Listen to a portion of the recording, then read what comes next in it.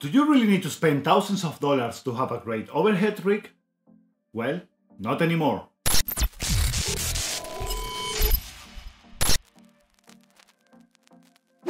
Hello my friends, my name is Enrique and welcome to my channel. Today we're going to be taking a look at the Neewer camera tripod for DSLR cameras, video camcorders up to 33 pounds. Yeah, that is the product name. I really wish that Neewer will come with shorter or cooler names for the products, but anyway. And how you can set it up as an overhead rig. It's a really amazing tripod, especially for the price, coming at $114.99, that is around 98 euros, and the construction is made of an aluminum magnesium alloy that feels really sturdy and strong, great build quality, every screw and connection is made with a rubber grip that make it really easy to handle around. And we also find non-slip rubber on the feet of it. It features a 360-degree turning head, and the best thing is that you can also rotate the center column of it.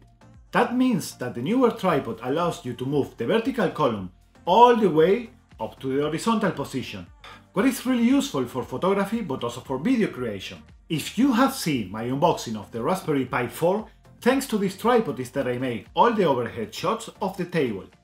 So if you haven't seen it already, go and check it out.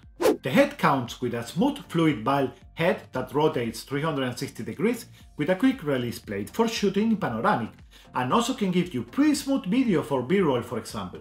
To set it up as an overhead rig is really easy. You only have to unlock this knob, pull the certain column all the way up, after unlocking the really tight knob from the position setting and setting it up to 90-degree angle, thanks to the indicators that are inscribed in here. After you lock it down, take the quick release plate of the tripod out and put it in your camera, and now attach it to your tripod, and voila! You have made yourself a reasonable price overhead rig. Just don't forget to use a weight on the back of it or in the legs of the tripod so don't fall over. You can simply use a sandbag or anything with enough weight from keeping it from tipping over. About this knob for the position, that is the only thing that I don't like so much about this tripod, is that I don't know why, if this was only my model or all the models come like this, but sometimes it's really difficult to unlock it, having to use even a hammer to hear it open. Or maybe I'm not so strong, I don't know. It includes a great quality carrying bag and a hook that you can use to attach your backpack or a sandbag. Notice that a sandbag is not included.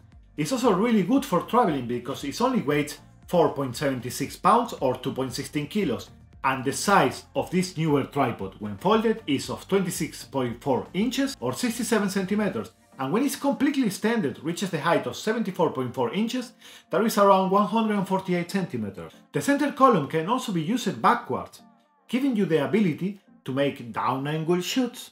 And, as the name of the tripod says, it has a loading capacity of 33 pounds or 15 kilos. What I think is more than enough for most of us.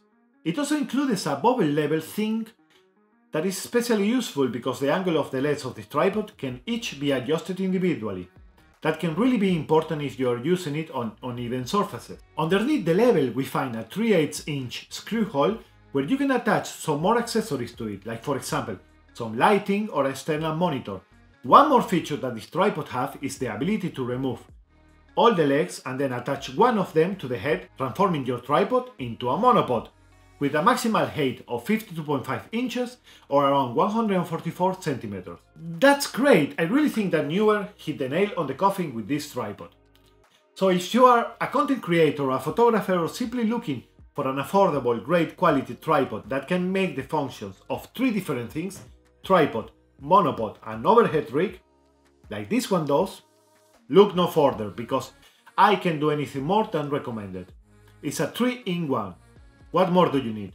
Thanks for watching guys, and thank my friend Mixlody that asked me on the previous video how I shoot my overhead shots, giving me the idea of creating this video.